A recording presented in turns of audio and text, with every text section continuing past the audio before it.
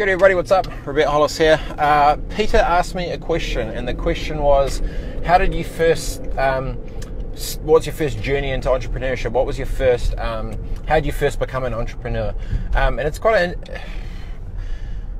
dude, I've always been hustling shit. I mean, I remember clearly when I was 5 years old, I was living in Fiji, and there was this chick in my class, and she used to like me or whatever, but I've got no creative ability whatsoever, and she would make these awesome cool little like toy paper boat things, and my first entrepreneurship business was, it sounds so bad to say it, was, hey, could you make me like 10 of those? And she'd give me one, and so anyway, she'd made me 10. And then I literally flipped them for like 5 cents each, and then went to the tuck shop and, like, I don't know, bought an ice cream or something. So that was when I was 5. So, like, I think it's just got worse since then. And I actually remember, like, in terms of negotiation stuff, I remember clearly I was 6 years old, and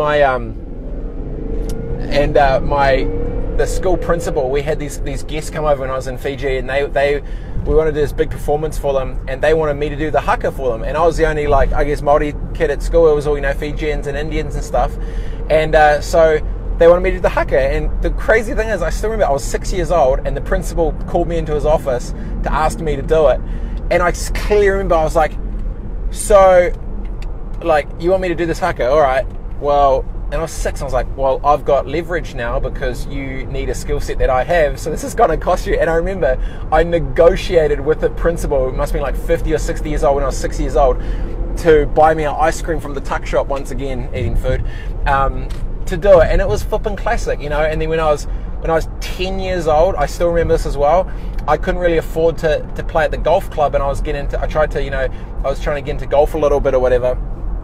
And I clearly remember biking from school to Ascot golf course in Christchurch, and it was a par 3 course, and there was a small little like lake on this par 3. It was like, you know, 100 meters or so, but basically everyone would eat shit and always get in the water. And so literally what I'd do in the middle of winter, or I think it was like mid to summer, whatever it was, is I'd go when it was dark, and I'd dive in the lake, like when no one was there, digging up all the golf balls, and then I'd clean them, come back the next day, and then flip them for like 50 cents a pop, and then, you know, literally probably same thing, like go to the tuck shop and buy more food, you know. So like I've known nothing else except doing stuff. So the answer is, I guess it's just been in the blood or DNA to do these type of things. I mean, look, if I saw a 6-year-old negotiating with a 60-year-old, I'm like, that guy's just, you know, the dude's a little hustler. And I think that was me. So my first journey into entrepreneurship was literally when I was 4 or 5 years old. And I think that mindset has just been in the DNA, and then obviously things are clearly escalating a little bit different now, but with the same intensity around, you know, like finding an opportunity, being brave enough to give it a crack, and then hopefully figuring out something on the other side that you can enjoy what you do and be ticking along. So Peter, that is how I got into entrepreneurship. Now the answer, probably the biggest thing with it, is if I would have been given a bit of a different skill set earlier, or more opportunities around that space, I maybe would have got to where I am now faster.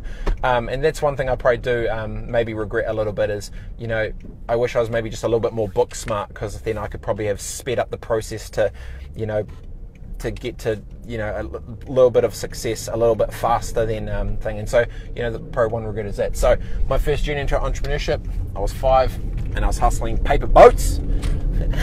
Now we're doing a whole bunch of other shit. So anyway, that is that. Cheers for asking a question, and see you guys soon. Peace.